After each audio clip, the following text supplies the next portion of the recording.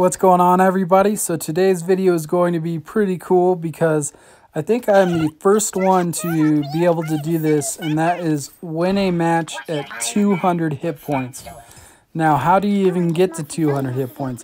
Well, they have changed Abe's skill 2 to where now every time you deal 50 damage to the enemies, and 50 damage in total, it stacks every round, you will get a shield of 20 hit points.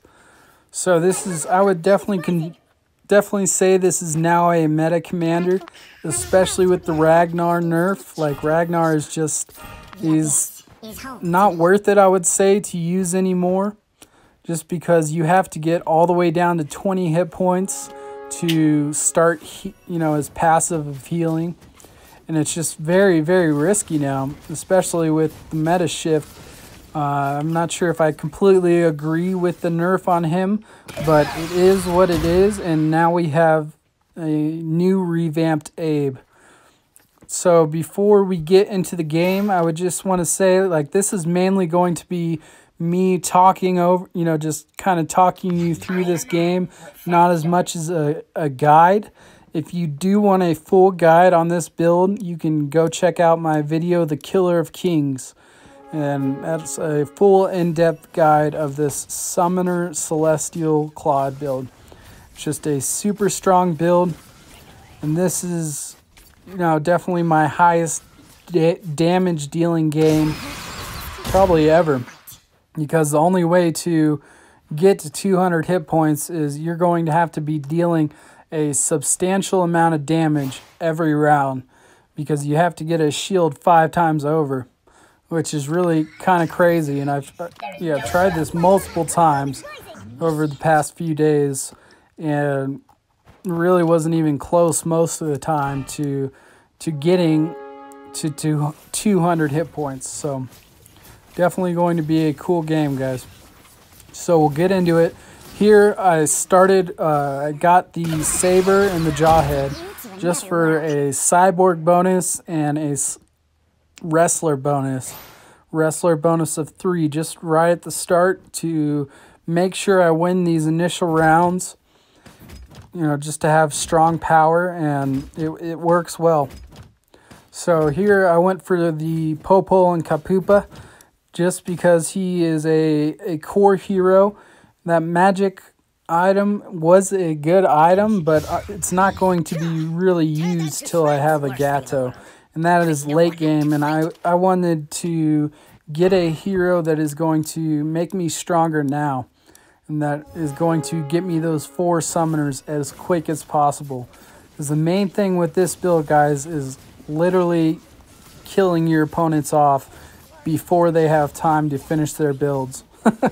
So it's literally just destroying people is the whole point of this build. So you can see now my shield is activated. So I have just now dealt 50 damage in total, and now I have a shield of 20. So I'm sitting at 120 hit points. Now it doesn't give you doesn't tell you how much you're at over, so this is just keeping track. And obviously when the shield is fully over your commander, you have 200 hit points. Now, this is not an easy feat to accomplish, and I'm sure once you give it a try a few times, you'll see that getting to 200 is going to be very difficult. And we have the summoner, a full summoner build already, like, the 4 summoners in before the first boss. So that is very early to have that going. Now we're going to throw the Claude in with the Diggy just to be getting that gold right at the start. We were able to get a Sicilian there, so I sold the Monkey because he is no longer needed. Since the blood synergy, you only need 3 summoners. Also very important to be thinking about when doing this build is you're not only rushing the 4 summoners, but you are rushing 4 Celestials, which is really only 3 because you already have a blood synergy in, so you only need 3 to complete it. But once you get the Celestial bonus in, that is when you're going to be doing the damage. Like, that is when you're really going to be hitting people. That is when, you know, the main summoner guy that's in the middle right now, you see how he procs and does his like little ultimate where he spins and does a huge amount of damage.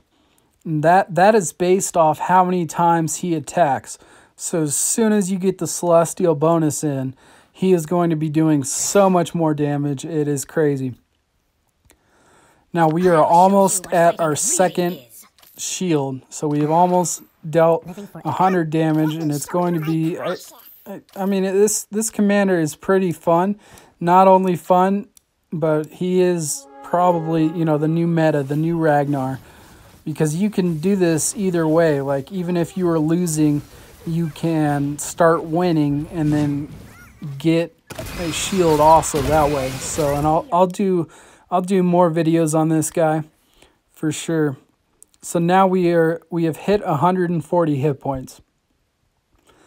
Yeah, there's no like hit points bar that shows you, but just by looking at it, you can tell, you know, it's not at the halfway mark. So we're at 140. Our build is looking strong. We have a level 2 Popol and Kapupa or whatever, so that little beast that he summons out is going to be strong.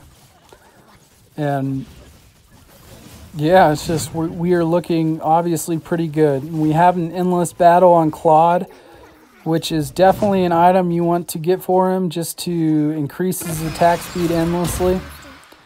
And also the main item is physical lifesteal and magic lifesteal. These 2 items you guys want to be looking out for. Just so I make sure you know that. Now, what did we get here? I think we did end up getting this physical lifesteal, which is definitely a game changer for our build. Because we're not going to have 3 fighters in, so we're not going to be healing at all. But now we can throw that on Claude, and he's going to be able to sustain himself and basically use his ultimate almost the whole time because he's going to be healing. So we throw the Martis in. This gets us to 2 out of 4 Celestials, so we only need 1 more to really get the damage going. You can see here that we won, but we're not dealing as much damage as we're going to be doing. With that being said, we did deal a decent amount, and we are almost at our 3rd shield. So the 3rd time over, once we hit that, we're going to be at 160. Now we get a carry. We're immediately going to switch her out for the Martis. We're still going to keep him because that's going to be... He's going to give us our full Celestial, you know, when all heroes start doing 25% attack speed.